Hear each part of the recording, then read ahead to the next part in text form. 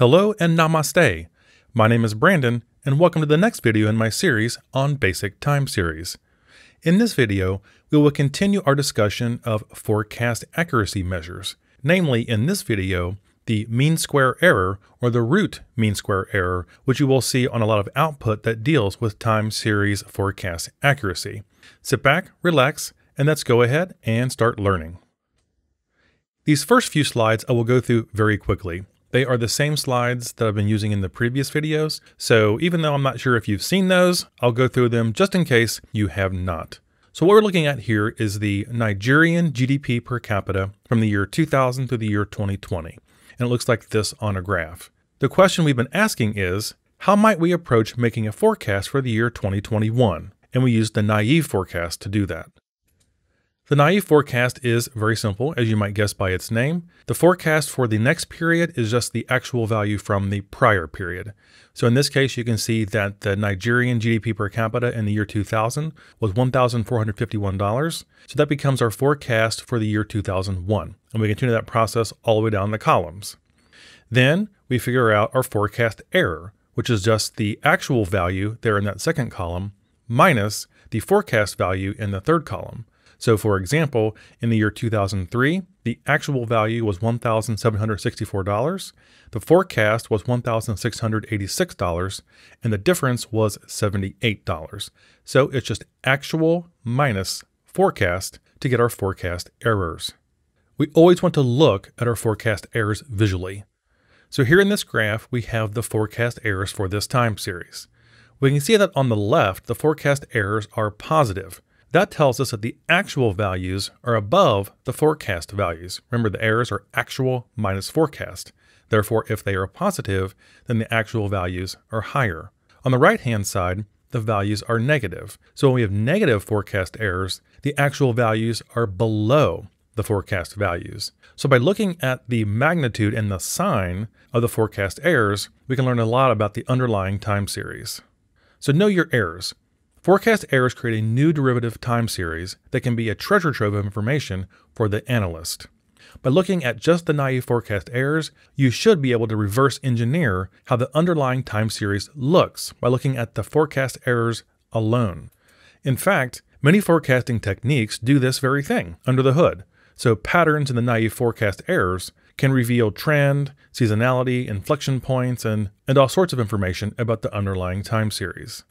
And examining naive forecast errors can help in the selection and interpretation of more advanced forecasting techniques. So time series forecasting is about selecting the forecast technique that actually creates the forecasts, and then different ways for measuring the errors of those forecasts. It's kind of a matrix. We'll look at that here in a second. The forecast errors can help inform not only the best way to generate the forecasts, but also the best measure for evaluating those forecasts.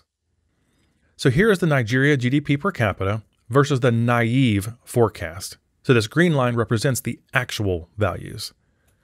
The pink line represents the forecast values. You can see there's a gap. In the first 13 or 14 years of this forecast, the actual was higher than the naive. And then on the right, the naive is higher than the actual forecast. And the question is, why? Well, a series of positive naive forecast errors under forecasting indicates an upward trend in the series because the forecast itself here is just the actuals slid over one period. And if there is a trend, the forecast cannot keep up with the actual values. And on the flip side, a series of negative naive forecast errors or under forecasting indicates a downward trend in the series. So root mean square error or RMSE. So the root mean square error, the subject of this video, is just the square root of the mean of the squared forecast errors. So we make forecasts for each period, find the forecast error for each period, square each forecast error, sum the squared forecast errors, divide by the number of forecast errors or observations, that's the mean part of the root mean square error.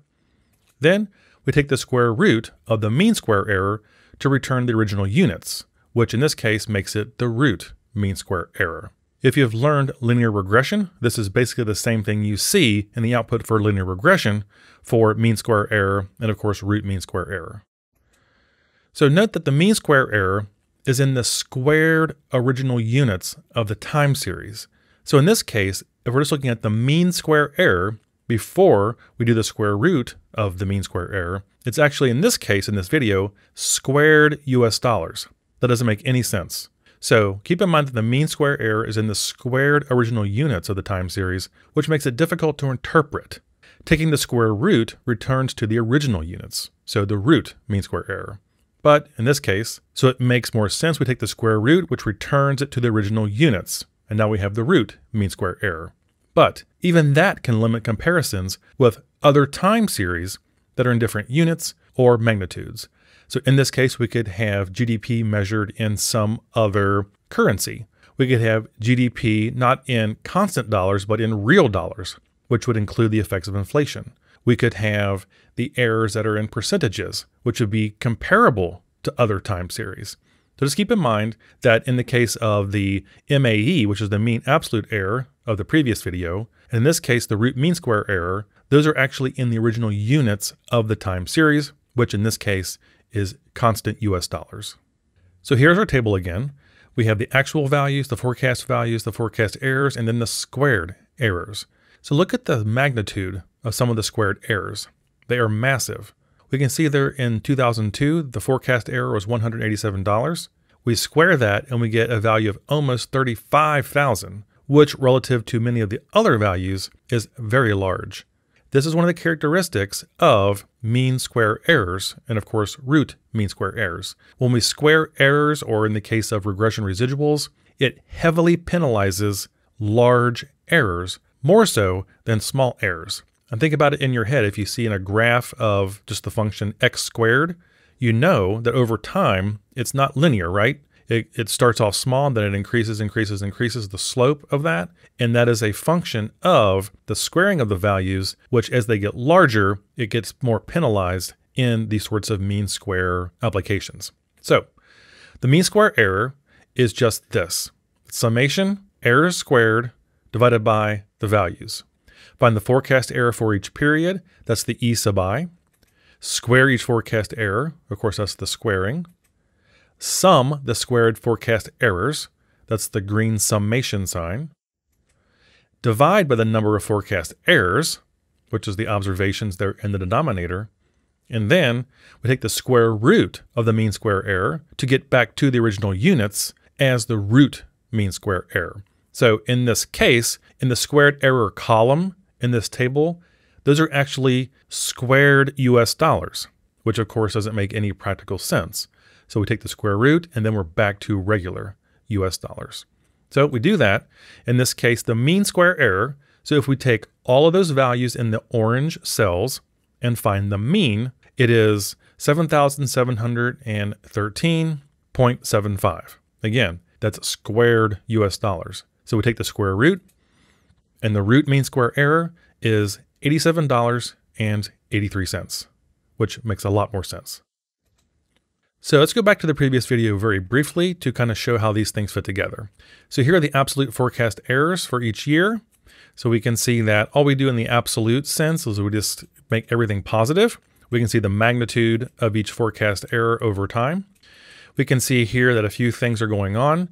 The average of these mean absolute errors was $76.55. Again, the MAE is one of the forecast accuracy measures that we learned about in the previous video. So the mean of all these absolute forecast errors is 76.55. We can see that over here on the right, the forecast errors, or the absolute forecast errors, are relatively smaller than the first half. And that's because the time series flattens out. And that gap between the actual values and the naive forecast is very small, because when the time series flattens out horizontally, the difference between the two is negligible, or a lot smaller than if there is some sort of trend or some sort of seasonal pattern. So here's where it makes a lot of sense visually. Here are our mean absolute errors, and then we square them. So the green errors here are just for reference because these squares don't actually line up perfectly to the time series below it. So you can kind of have each arrow as a reference point when you look across. So what are we seeing here? Notice that the errors that are larger have extremely large squared values. And if you're asking, Are those squares proportional to the errors below? The answer is yes. I painstakingly sized all of them so that they are proportional to the errors below. So we can see that in 2002, there's a very large absolute error. So when we square that, we get a very large square, literally. As we go across, we can see there are cases where the absolute error is large again. And I'm saying the absolute error here, keep in mind, it doesn't really make a difference because when we square our error value, it's going to make it positive anyway. So if we square the original error that has positive and negative values, or we square the absolute value of those values, it doesn't make a difference. Because of course, a value like -10, if we square that, that is 100. If we square just 10, that's also 100. I'm using the absolute errors here because it's easier to graph. But as you can see, I put little skulls on all these large errors. And see how much they are penalized than one next to it. A perfect example here is look at the square with the second skull and crossbones in it. If we go down there, we can see that the forecast error is about, $118. Look to the right of that where the forecast error is about half that. So actually a little bit less than half that, about $70. Now, look at the area of the two squares that correspond to those. See how much larger that square is than the one to the right of it? And that's because the larger the error, the more penalized it is in mean square error. Now, if we take the average sort of area of all those squares, we end up with the blue square on the right. So that's the mean squared error over on the right. As you can see that, yes, we have some large squares here, but then we have other squares that are very, very, very small, almost to the point of being imperceptible. And when we average all those together, we end up with the average area of the blue square over here on the right. Here is our forecast accuracy matrix I mentioned in previous videos, and we're kind of filling this out as we go.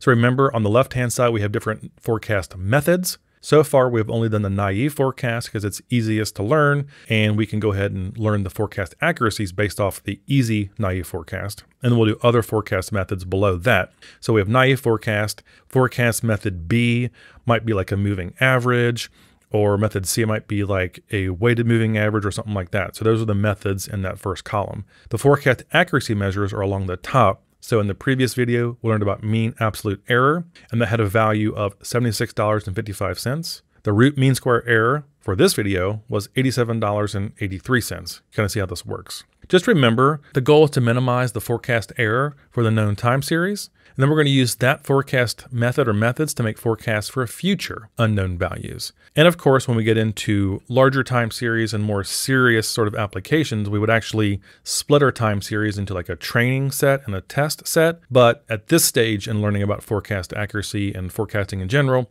we're going to use the entire time series. So we'll get to that other stuff in later videos. Now, not all forecasting and evaluation methods are appropriate or even possible for data with certain characteristics.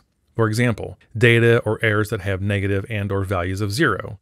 Some forecast accuracy measures will not apply to those or cannot be applied to those because you'll have division by 0 and things along those lines that make it not possible. Evaluation methods are sometimes in different units. We talked about that earlier. So they can be in the original units, in this case US dollars, they could be scaled, percentages, and so on and so forth. So we have to be careful about interpreting them.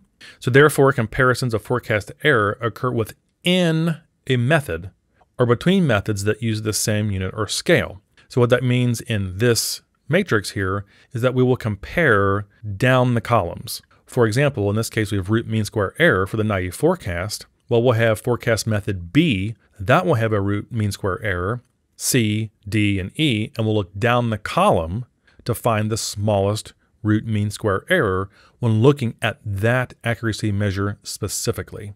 So that's what we mean by that bullet point. Now, of course, it is very common for methods to disagree about which is the best method for forecasting. So the lowest error might be in forecast method A. The lowest percentage might be in forecast method C when we get to percentage errors and so on and so forth. So they don't always agree necessarily. And the way that would look is that, let's say we take the mean absolute error and we look down the column. Well, maybe in that case, forecast method D wins that column. It has the smallest dollar value. Maybe we go over to root mean square error and forecast method B wins that column. Therefore, B2 sort of wins. Let's say we have evaluation method 3 and method E. But you see what I'm getting at here. So if we look down each column, the winner might not be the same method when looking at the smallest values, or in other cases, it might be a ratio. Some evaluation methods are ratios, and we interpret that a bit differently. But in general, whatever the evaluation method is, the winner of that method may not be the same for all methods. Awesome. So that wraps up this video on forecast accuracy, the root mean square error. Again, it's just building off the mean absolute error we saw in the prior video. In this case, we just square each value, add them up, and then divide by the number of observations, take the square root, and we have the root mean square error, very similar to what you might see in linear regression. So I hope you found this video helpful. Like, comment, and subscribe if you don't mind, and I look forward to seeing you again in the next video. Take care, keep learning, and bye-bye.